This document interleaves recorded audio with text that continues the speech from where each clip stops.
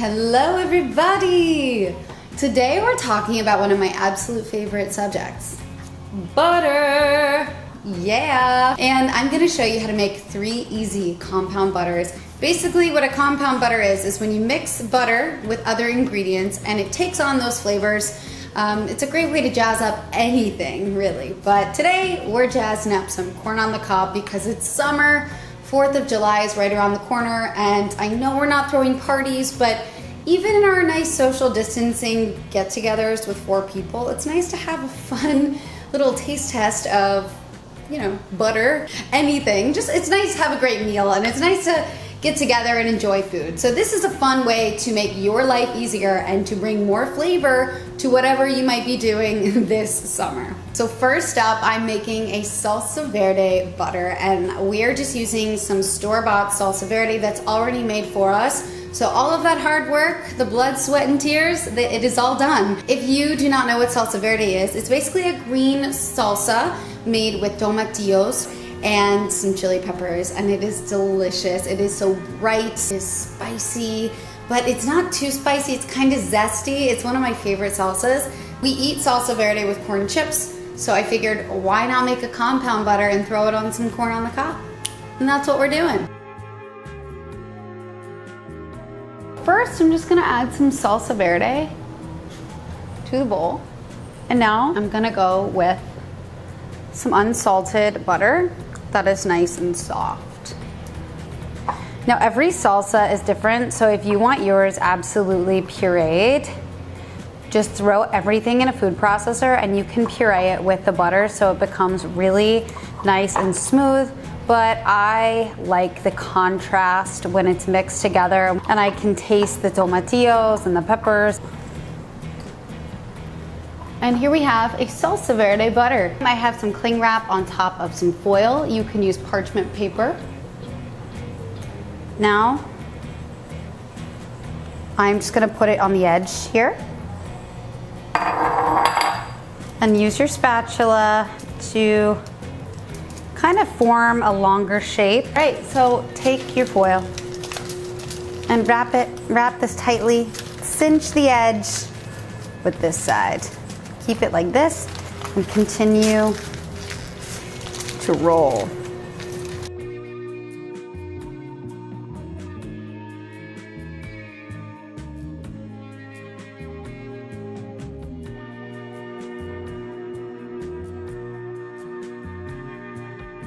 Our next butter is a spicy honey butter, and I've done this before with some buffalo sauce for some waffles, but today I'm just gonna use a sriracha and some honey. You can use any kind of hot sauce and any kind of honey. Just make sure it's not flavored honey, and you can put this on anything.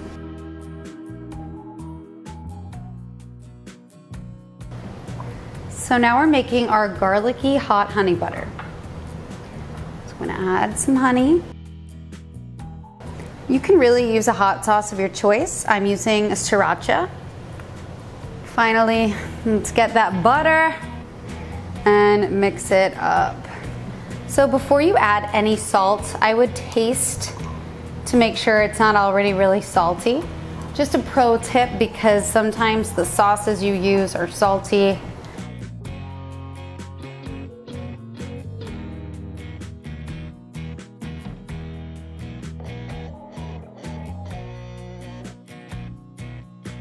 And finally, we're just gonna make a really classic scallion butter.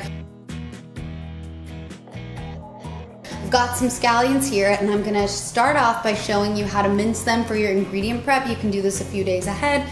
You can do it right before. I categorize scallions as the smooth onion category. There's like harsh raw onion, and then there's like smooth, fragrant, nice raw onion. And in that smooth onion category, I have scallions, chives, and shallots. Sometimes red onion, but a lot of people think it's too harsh. And what I mean by harsh is like when you eat a raw onion and it burns and it kind of makes you cry and your nose gets all runny and you're like, this tastes so good but it hurts. We don't want that in our butter. So we're gonna use anything in that smoother category. That's why I love scallions. But if you can get your hands on some chives, I recommend that over scallions just because the size, it minces a lot easier, a lot better for the compound butter than the scallions. These are really thick, but you know, I'm gonna show you how to do it. I'm gonna use a chef's knife today, and I'm gonna cut off the green. You have this green end, and then you got the end that goes all the way to the white bulb. Cut that white bulb off. And you know, don't throw this away. This can flavor so many things. You can also grow scallions with it. I'm just gonna grab this. I'm gonna separate them from the stalk. I'm gonna hold them together. Basically, I'm just chopping them first. And then with this little end here, I'm just gonna use the tip of my knife to just slice down. So I've got these two halves. So I'm also gonna chop this. Get them all in one place. Now make sure they're not sticking to the knife. Get your knife, place it horizontally, like so you can rotate the back around the scallions and just start to do that. Another thing you can do is just put these in a food processor, but you know, if the less cleaning you have to do, the better. Another method is you can just rock back and forth like this. Really fast. Whatever you like. I like the pivot method because I find that you get a lot more control when you have an anchor. So when I anchor that front and I can move that back around and it's hitting the sweet spot in the middle of the blade, to me, that's the easiest way to do this. But either way that you choose, you're gonna rock. You're gonna rock and roll it. You're gonna be the best there's ever been. These are almost minced. There are a few pieces that just I would prefer to be more chopped. And we like to mince because it releases a ton of aroma, and also the pieces that are being chopped are tinier, which it's going to blend a lot more nicely in our butter. Okay, and there we have it. Here we have some minced scallions. Super simple. If I can do it, you can do it.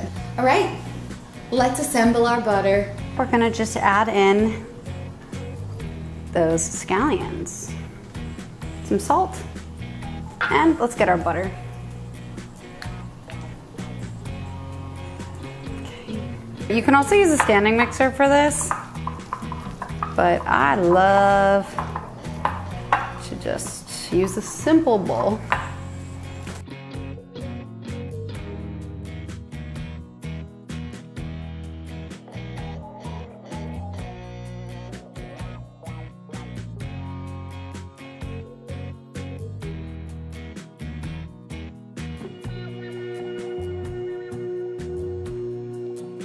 There's really something for everyone. I'm not gonna lie, I have been snacking on the butters. Literally just the butter. I've been eating spoonfuls of butter, so it's good.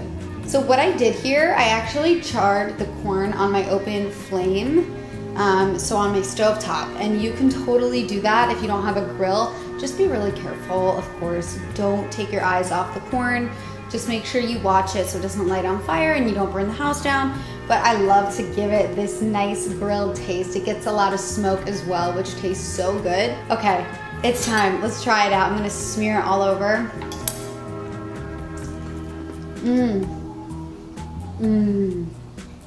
When in doubt, just have salted butter with corn. It always wins. But these are just a fun way to jazz up that corn on the cob life. And I hope you're eating a lot of it this summer. Well, thank you guys for watching. I hope you liked this episode. I know it's a little different than my usual one recipe per episode, but I thought this was a fun corn on the cob, serve yourself kind of bar. And I think it's great for get-togethers when we can have those. And it's just fun even for date night to mix it up, have a little fun with it.